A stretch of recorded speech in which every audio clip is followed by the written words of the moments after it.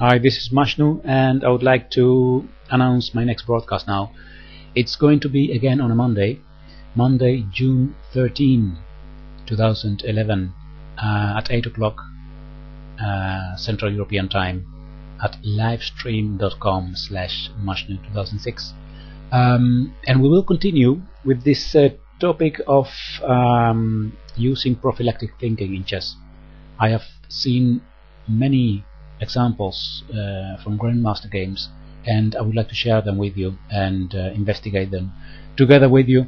As you know, it's a very interactive broadcast, so you can during the broadcast you can chat with me, so we can discuss different moves and variations. Right now I want to give you a short preview. Here is an example. Well, it's actually quite a dramatic example. The players are with white Lubomir Kavalek, Grandmaster, against the Dutch player Hans Bohm. It's white to move here, of course, because black is threatening mating one with bishop to h4, checkmate. So what Kavalek did here is he played, of course, the only move that's correct to prevent this checkmate, and that's knight to f3, okay, guarding the h4 square. What white would actually like to do, is to use the queen to enter to d7.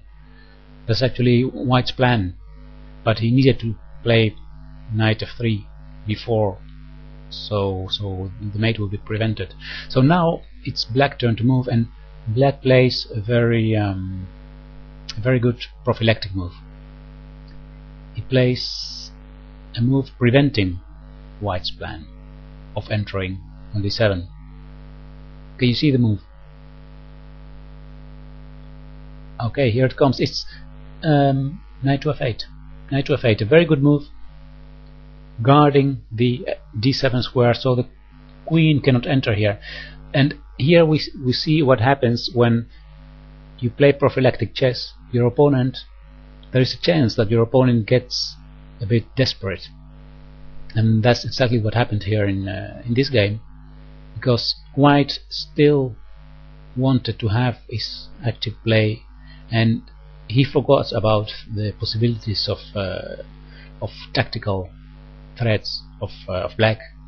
What he did is he played queen to e4 with the idea of entering now here on b7, again the 7th rank, but he was completely surprised by black's answer. I'll give you 5 seconds to find it. Exactly, it's bishop to h4 check, and now white is completely lost, because now that the queen is on e4, the white's knight on f3 is pinned, so knight takes h4 would lead to loss of the queen. So this is what can happen if you forget to think about the chances of your opponent.